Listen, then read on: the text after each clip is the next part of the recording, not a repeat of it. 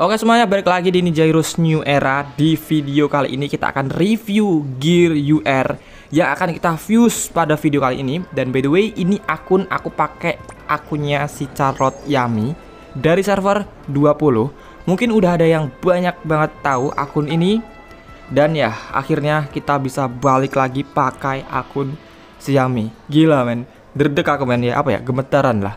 Ini udah VIP 11 teman-teman. Dan ya, di sini dia udah ngumpulin material Gear UR yang udah bisa diffuse. Ntar, aku cari dulu. Nah ini ya, untuk si topengnya ini udah dapet topengnya tuh Tobi. Ini udah bisa dapet 181. Ini kalungnya si Hinata lagi, si Tsunade ya. Ini 172 sama ini ada Tentel Stakra ya. Oke, ini udah ada 154 juga. Terus yang penting ada refine-nya juga yang dipakai untuk nge-refine Gear UR. Ini ada 489 ya. Kita coba lihat juga nanti bakalan refine-nya itu berapa, statistik quality-nya itu berapa, dan segala macamnya lah ya. Dan ya, sebelumnya ini akun tuh bisa aku bilang progresnya itu cepet banget untuk ngumpulin material Gear UR-nya. Karena emang dia ini atau beliau ini udah VIP 11. Dimana kalau udah VIP 11 itu bisa SNT sebanyak 4 kali. Kalian bisa lihat di sini nih, per hari dia SNT 4 kali. Udah mentok sampai lantai 100 pula. Kita coba lihat di VIP dulu privilege-nya. Nah, ini ya, VIP 11. Ini tuh bisa ini ya, SNT 4 kali per hari, guys. Bisa beli stamina 9 kali juga, tapi nggak terlalu ini sih guys ya. Yang penting SNT-nya ya. Aku nggak tahu apakah beliau ini SNT pakai gold, kayaknya sih iya ya. 4 kali kalau pakai autoklik udah kerasa juga guys ya. Kayaknya dia pakai gold juga. Dan ini yang terakhir belum di quit. Oke, berarti ya biar aja. Untuk SNT-nya ya udahlah ya. Terus tadi udah aku coba TB sekali. Ternyata damage-nya itu tembus di angka 500.000 lebih ya. Ini kalau udah 2 kali aja udah tembus 1 juta lebih ya. Mungkin kalau bisa ngikutin dari awal ya bisalah nangkring di top 1 sampai top 5 mungkin ya guys ya. Dan ini udah all in sih guys ya. Kalian bisa lihat VIP 11, levelnya 72, combat powernya 88.437. Ini totalnya. Dan ya sebenarnya aku pengen nge-review total akun ini, cuman kayaknya kok ya udahlah, kita coba fokus ke gearnya dulu. Mungkin di next video kita bisa review akunnya seperti apa teman-teman. Oke, langsung aja kita coba view dulu. Karena di sini jujur aku kepo sama Gear UR itu quality-nya apakah benar. Ada beberapa, ada yang max quality itu katanya 240 dan paling rendah itu adalah 220. Bismillah. Kalaupun dapet, tolong dapet yang max gitu loh ya. Karena ini gear tuh dapetinnya susah banget ya. Kalau kita klaim dapatnya boxnya dulu kan, ini jujur aja kalau kita ngomong boxnya ini cukup epic sih. Bismillahirrahmanirrahim, dapat yang max lah, gas. Oke, dapat God Shinobi helm ya. Kita dapat helm nih. Biasanya helm adalah gear yang di refine full duluan ya.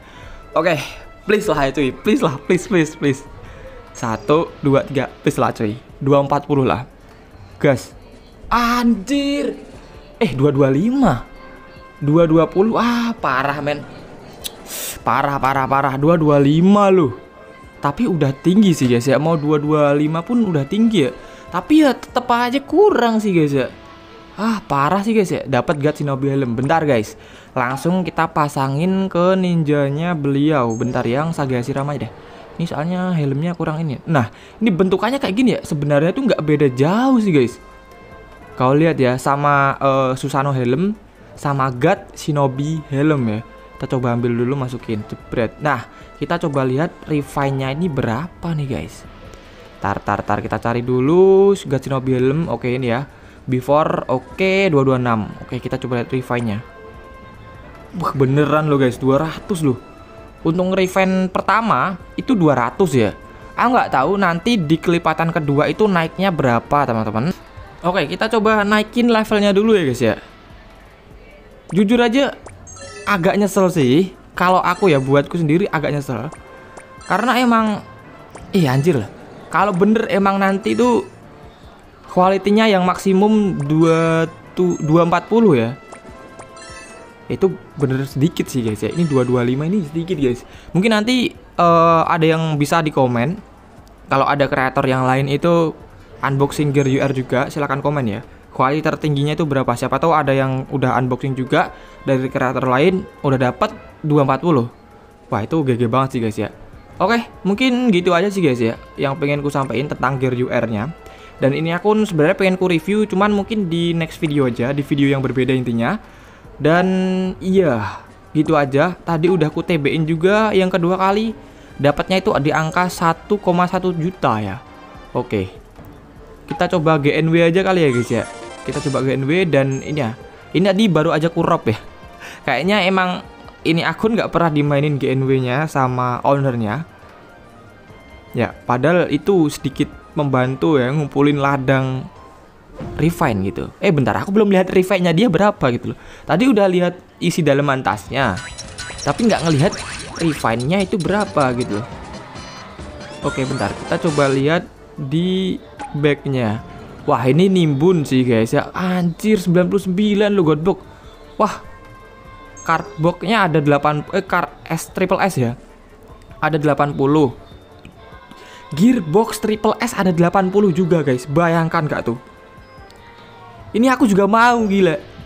Kasih jangan 4 lah, 3 set aja. 3 set aja aku mau nih. Wah, gila sih guys. Wah, ini ada 7. Wah, ini anu sih, nimbun sih. Bangke. SS Ninja Box-nya 14 ya. Yang triple S mungkin udah di unboxing karena ya emang kebutuhan deploy mungkin. Oke, ininya ada nih. Kenapa nggak di ini ya? Bentar deh. Apakah dia konsisten? 72. Yang terakhir kan itu ada 100 lebih ya. Kuhitung ninja cadangannya beliau. Wah, ini konsisten sih guys. Wah, gila, hampir semuanya guys ya dinaikin. Dibuat ninja cadangan coy. Gila emang ini akun GG. Wah, gila, ninja A, ninja B, ninja C, ninja D, semuanya 72. Dan ini berhenti di Omoy. KDS ini udah enggak. Wah, GG guys ya. Oke, mungkin gitu aja teman-teman. Jujur aja aku rada kecewa karena dapatnya yang 225 gitu. Tapi ya udahlah. Mau dikata apa, yang namanya juga game-game gacha gitu ya kan.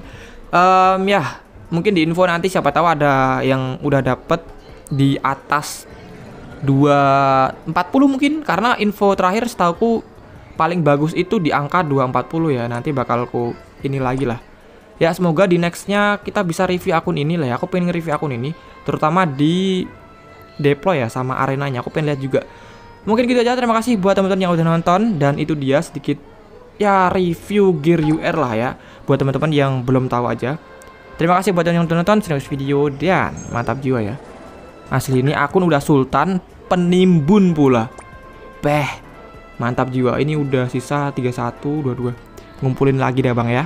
Ngumpulin lagi.